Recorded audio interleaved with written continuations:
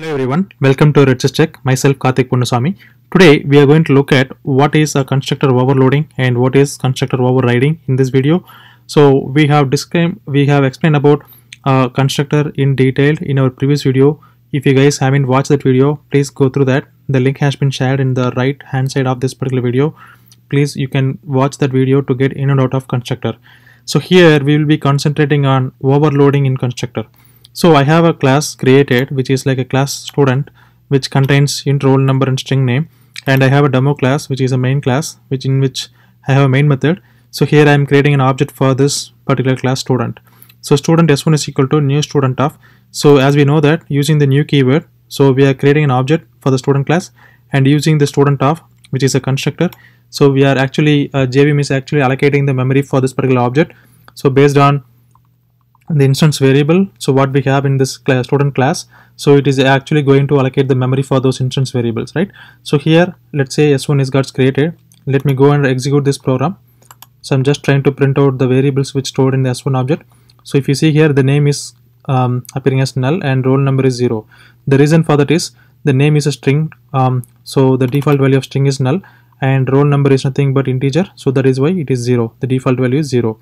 So now let's say if I don't want to go with the default constructor, if I want to define with my own constructor, which means like a customized or parameterized constructor in which I want to create an object with some values initialized when I'm creating itself, right? That is where I will go for my own parameterized constructor. The way how we can write is, so let me copy this. So let's say that is we call it a student s2, and in which let me print the values as well. So s2 name and s2 roll number. So now here, instead of calling the default constructor, let me pass the value which I want to initialize for those variables. So let's say the roll number, right? So let's say I want to have with roll number as 101 and the name as, let's say, RedSysTech. Yeah. So it says that, like, it is displaying that there is nothing like constructor defined here. So we have to define a constructor here. So let me go and execute and create a constructor here. So the way how we can create a constructor is nothing but it should not have any return type and it should be the same as class name. So it should be student of with to open this parenthesis, and within here we have to define it. So here I have to define with integer one type and string, right? So let's say int roll number and then string name. So if I give like this, so when I execute this particular line, so when it calls this particular student of 101 comma RedSysTech, so 101 the value is been passed to this particular argument roll number and RedSysTech will be passed to this particular name. But if you see here, there is error coming up for the default one. It says like we haven't defined it. So what it means is that this is the kind of a thumb rule in which whenever we define any constructor in a class, so we have to define our default constructor as well. So if you don't define the default constructor, it is going to throw this compile time error. So it means like I need to just define the default constructor, which is nothing but student of, student of constructor.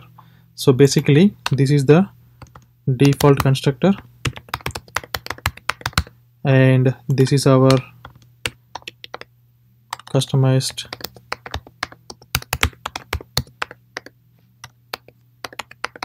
constructor, right?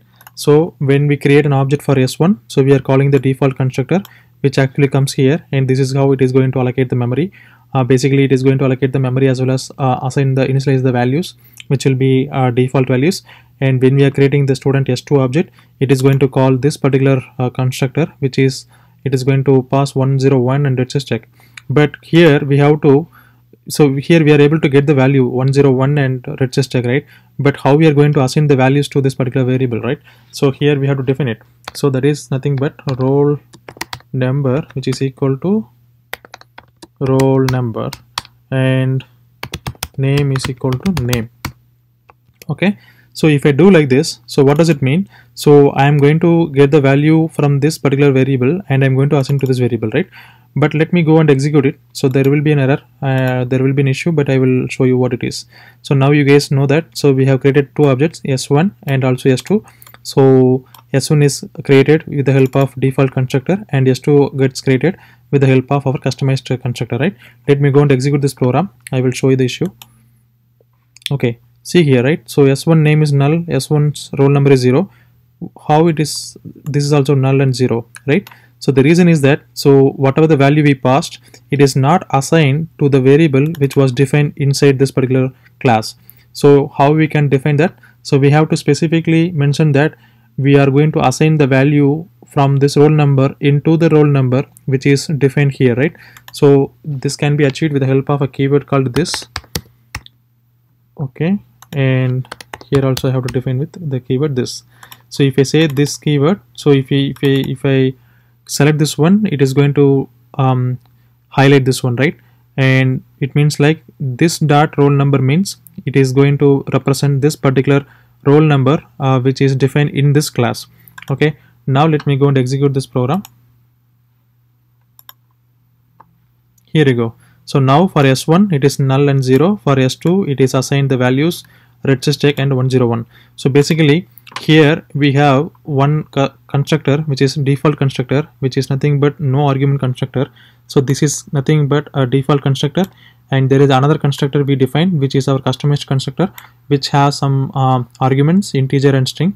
So here we have overloaded the constructor in which we have the same constructor name but different arguments, number of arguments we pass to the constructor, and this is the way we can able to overload the constructor. And this is how we usually works when we want to create any object with initialized values in the beginning itself. So hope you guys understand this one. Here we are going to look into how we can define the constructor overriding in Java. So basically I have defined a class called parent. So when we say overriding, it means like we are going to override the methods or the constructors in child class. So since it is constructor overriding, we are trying to override the constructor in child class. So then definitely we should have parent class and child class. So I have defined a class called parent, which is a parent class in which I have a parent constructor I have, and also I have a method m1. And similarly I have a class called public class child which extends the parent. So since I use the extends keyword, so this child class is extending all the properties from the parent class, and here I'm going to create an object for the child class C using the keyword new and child of. So here I'm trying to create a child class object with the constructing the object with the help of child of, right? And I'm going to call c.m1 of. The reason I'm getting c.m1 is nothing but since this m1 is a method from parent class, since this child class is extending the parent class, I am able to inherit this m1 class in here. Let me go and execute and show you guys. Yeah, here we can able to display the inside m1. But in case of constructor, so the parent class constructors won't be applicable for child class constructor. Let me go and show you an example. So here, let's say if I want to create a constructor of the child class, let's say child of, let's say int x. Okay, so this is a constructor, right? So this is a constructor, meaning there is no return type, and this particular constructor name is same as the class name, and we have some arguments inside, right? So here I am getting the compile time error. The reason is that, so if the constructor when we have this error message, right, it clearly mentioned that this child of is undefined. So basically this child of this constructor is not defined inside this child class. If this child class extends the parent class constructor, then definitely it should not throw this error. But the reason why it is throwing this error is that constructors are not applicable for overriding, meaning that the parent class constructors won't be visible here in the child class. If I want to avoid this error, then I have to define the child class constructor explicitly. Now the error is gone. So here it clearly tells us that the child class the parent class constructors won't be applicable for child class. So it says that the overriding concept is not applicable for constructor, and hence there is no inheritance concept for the constructor. So this is how the actual overriding and overloading actually works in Java. Hope you guys understand this particular two concepts in Java. So I will share this source code in the description. Please take the code and try to play around in your Eclipse with this code and see how it goes, and also post your comments what you guys feel about the output of this program in your instance. and I will be happy to assist if you have any error or any issues. And if you guys like this video, please hit the thumbs up button and share it with your friends, and also subscribe to the channel, and I will see you in the next video guys. Until then, bye bye.